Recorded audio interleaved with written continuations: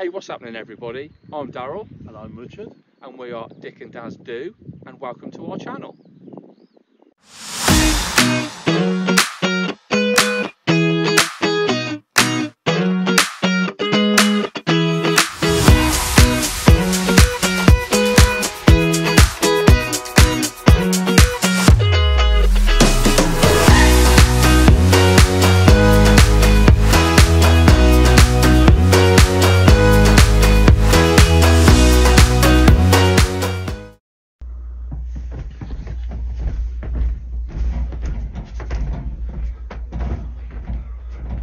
Okay, so welcome to pre-travel day, and I'm going to pack the case now.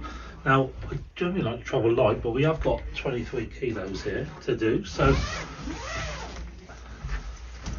Oh. So, let's start with... yeah, let's get those in. And that's about that. Yeah, that's about it, I think. There we go.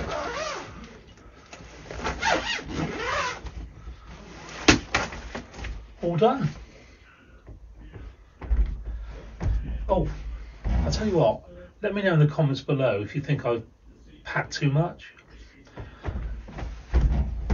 Good morning. So here we are on our way to Bristol Airport. We've never flown with Jet2 before, and so we're doing that today. It's my first time going to Tenerife, going to Spain, going to any of the islands, so I'm quite looking forward to that as well.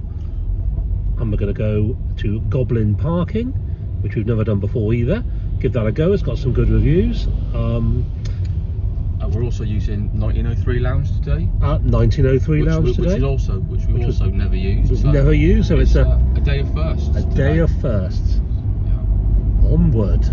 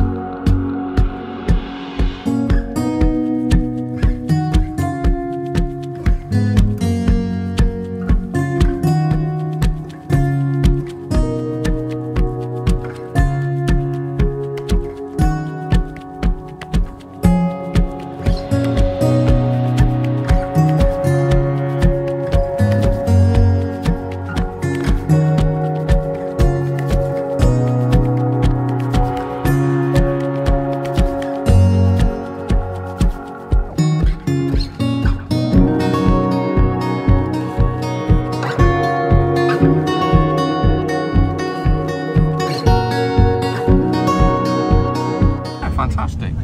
Sometimes if you time it right, you can race a plane down the wrong way. I've not been doing this job very long, so I'm still absolutely fascinated. Yeah, exactly. I would be. Yeah.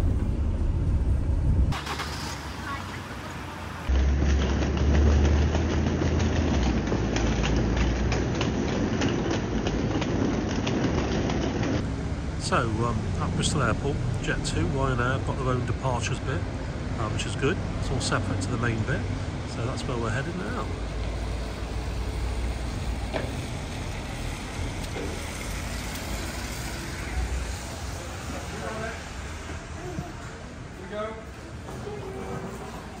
A few moments later.